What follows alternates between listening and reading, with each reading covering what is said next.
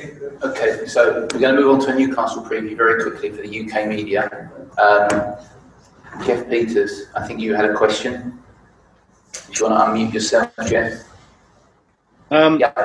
Jose, how long do you think before the two new boys will be involved, and do you think the squad needs further additions to compete in so many competitions with all these games coming thick and fast? Sergio will train with us tomorrow. The information I got today from the people that stayed behind is that he had a complete session today and tomorrow he joined the group, so maybe not match fit, but not injured anymore, so ready to train the team. Garrett will take a little bit more long, so of course no chance for the weekend. The market is open.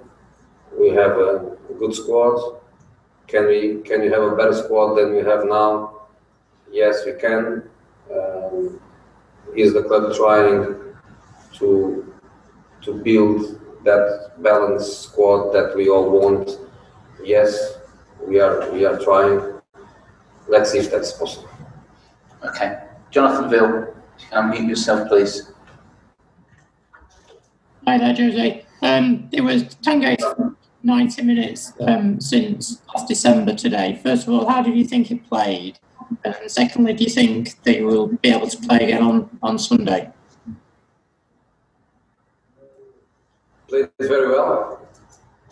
Of course, in a game where I don't know, I don't have the data in my hands, but I can imagine that our percentage of ball possession was very, very high.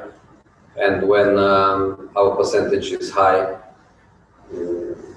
he feels obviously much more comfortable.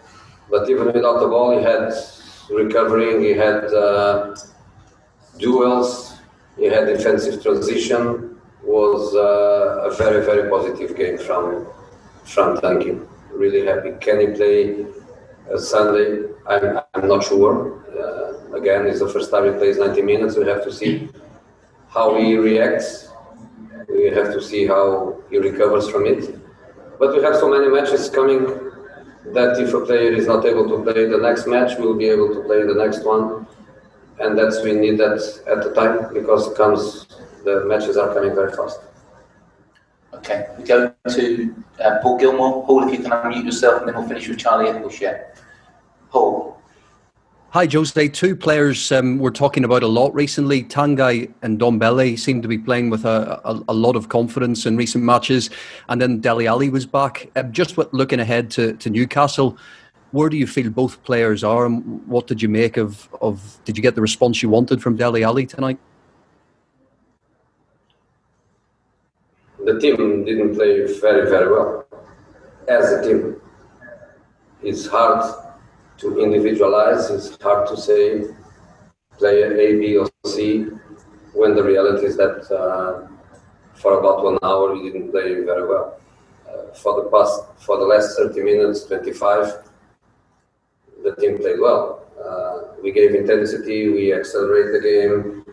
We used the wings. We had occupation in the box. We had Harry not losing the ball and dropping back and holding the ball and linking the play. The team improved very, very much in the last 30 minutes. Okay, finish off with Charlie. Charlie, Jose, you've got these big 3 games coming up: Newcastle Sunday, your old club Chelsea on Tuesday, and then the final Europa League qualifier on Thursday.